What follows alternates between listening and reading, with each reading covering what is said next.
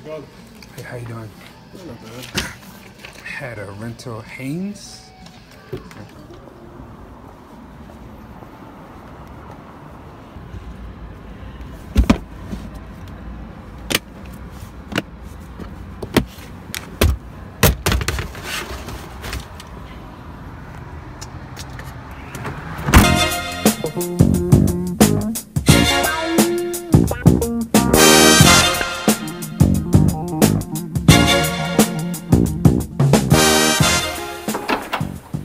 Hey, how you doing? Good, how are you?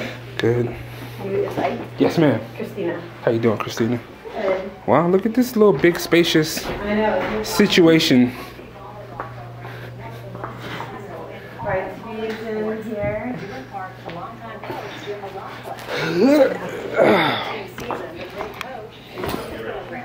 Oh, hey, what's up? Are you like holed up in that room? Yeah. Okay, all right. Excuse me. Hey. Hi. Hey, how you doing? What's up? Hey. Look at you all handsome and stuff. You know, anything for you. I mean, it's New Year's Eve, so you Yeah, have that to too. dress a little Yeah, bit. a little bit. Do you want a glass of champagne? Might be a little too early for that. It's too early? Okay. Yeah, It's too early. Yeah, I have to like read some instructions and stuff. So, but I just wanted to come in and say hi. I'm gonna like get set up and be doing some stuff. Yeah. Come on. Hey. All right, YouTube. So I did it. I rented the 5D Mark IV to see what the fuss is about, and I'm gonna pit it against my D750, basically my Nikon system, because I also have the D800. But I'm gonna see what the fuss is about. I wanted to give you guys some content, something different to look at, like what it's like for a Nikon user to shoot with a Canon on a wedding day and see what it's like in real time. I've used Canon before, so I have some experience with Canon because I used to shoot some video. So I have basic knowledge of the Canon system, like how to change the ISO, the white balance and the focusing, but I don't know, not Canon like I know my Nikon. Like I could use this with my eyes closed. This I'm gonna have to look at. So might have not been the smartest decision to try to use a new system and a new camera on a wedding day, but new year, new me. So hey, new things, right? Anyways, I'm gonna take you guys through this wedding day with me with this Canon and give you my honest feedback about how I feel about this and what it's like, because it's interesting enough that like if you're a Nikon shooter, your choice is the D800 or the D750, and you're kind of on one side or the other side in my opinion, whereas like for Canon, the 5D Mark IV is kind of like a middle ground. It's a compromise between the speed and the low light capabilities of the D750 versus the high megapixels and the durability of the D810. So yeah, interesting enough. We'll see how this fares and what I think. Anyways, stay tuned.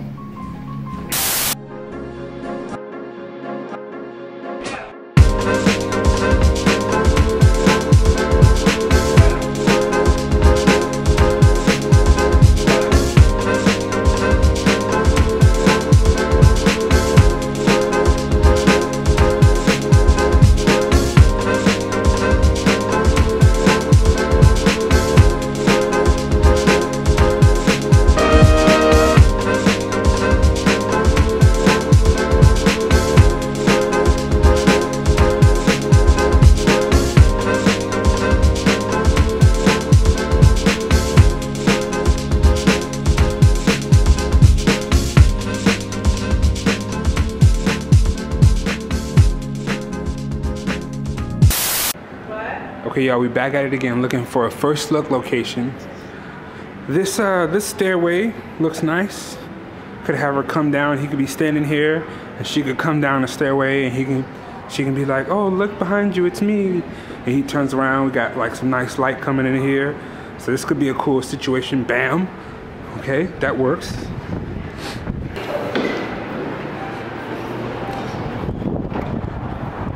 It is cold outside. It's cold outside. So if we go outside, oh, this is actually blue. The colors are blue. So this would actually be pretty too, for like a first look situation.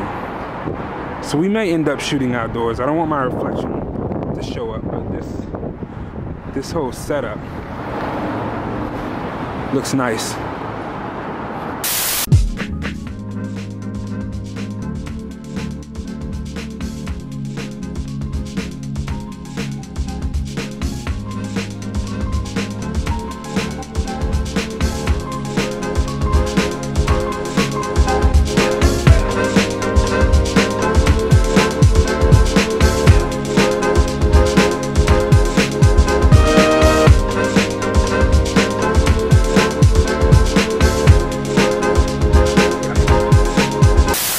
Good. Is there a wedding come today? Oh yeah. Oh look, another wedding. Hey, congratulations. Oh, and they're wearing blue. What do you know? Hi, how you doing? Did you guys just do the first look out here? No. Oh, just regular portraits? We're going for a walk. Okay. So I'm gonna have you come this way as well.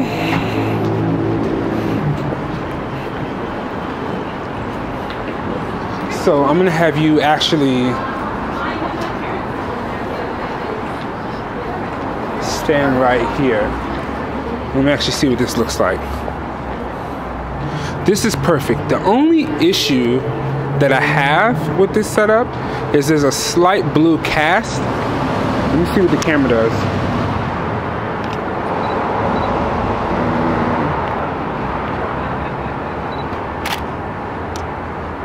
That's a slight.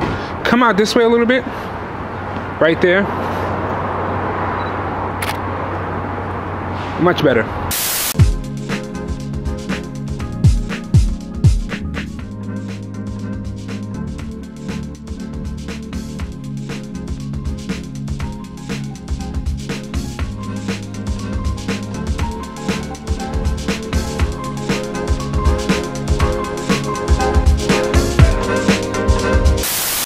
Okay, so to show you guys how the autofocus works, or how live view works. So if you look here, this is the exposed. See how it's locking on? And then I can adjust the exposure. Oh, okay, hold on a second. You don't do anything yet. What's up? So we should shoot this. Yeah, We yeah. want it on the laptop. So I can adjust the exposure What? to where it's just On the right. laptop, yeah. And then I can shoot. Putting it over your pocket. Back up, Tosh. Your hands on the photos. No, it was great. I think you did awesome. I love your colors. Thank you. They're so pretty. You turned out really good. Look how easy this is. It just follows the face. But I'm not actually filming. No, And I don't can do back it. Yeah, up. we're gonna wait till you can shoot it. Oop, lost it. Got it back. This is like the Sony system. When you hire educators to shoot your wedding, because we teach, That's okay. That's great. and then we're like, that's basically what's happening. Wait, hold it. Look at this. Oh, Phoebe, I love you. They smell. Amazing. And then I can get like this upper That's angle. why I'm wearing PP perfume. So You saw me. Really? This is just like awesome. Oh, look at that. Anyways, I just want you guys to see like how it worked. Perfect. Hold, you two look at each other. Perfect. Hold that.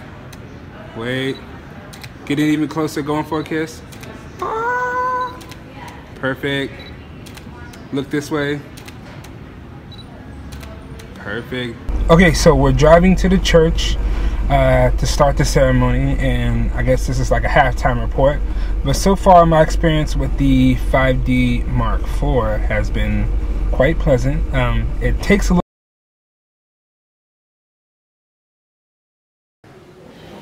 Okay, so here's some photos from the event so far. What's really cool, like I might have mentioned earlier, is this whole touchscreen function. So yeah, this touchscreen situation here is just really cool, and the D500 has it as well. So I mean, it's not anything new, but it's still just a cool thing to have, to be able to touch, touch zoom. That's just really cool. You can zoom in, but you can pinch zoom. So that's cool.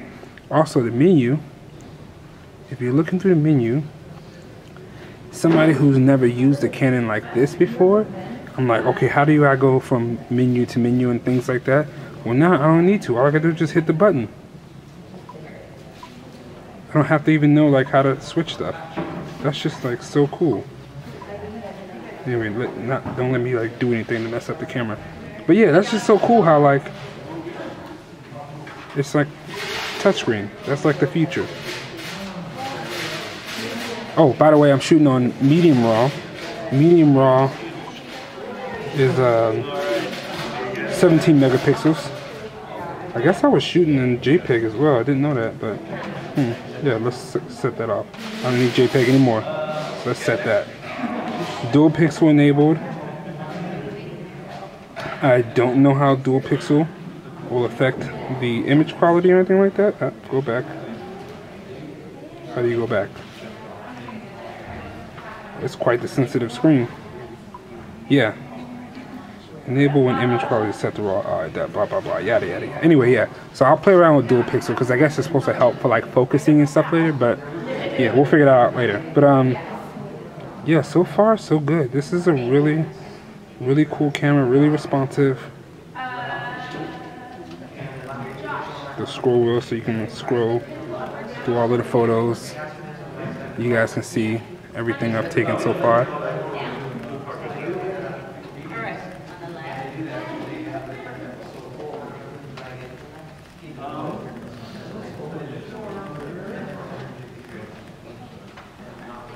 So yeah, this camera is pretty awesome. Hopefully Nikon will catch up, because I don't want to have to switch, but this thing is very capable. Anyways, on to the rest of the day.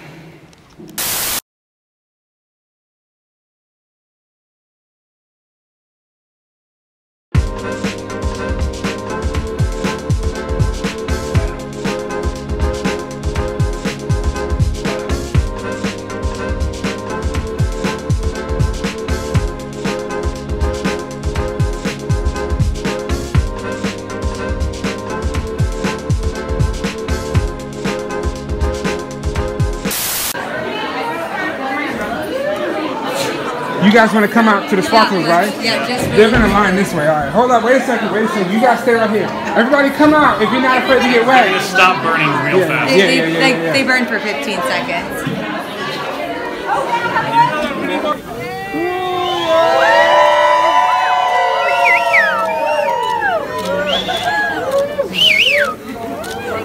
Okay, and they just went out in perfect.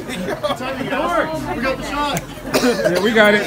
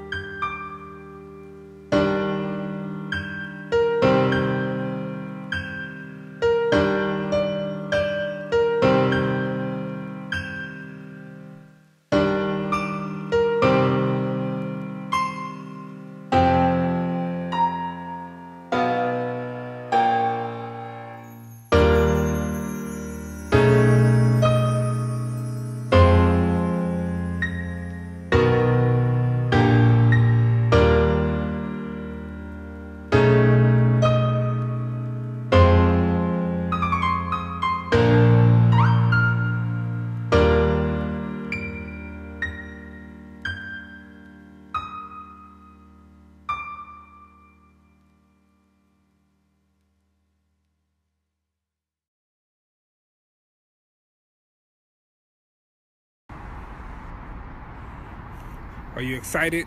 Very excited. Are you happy? I see fireworks. Ish. Yeah, no. What's going on? No, literally fireworks.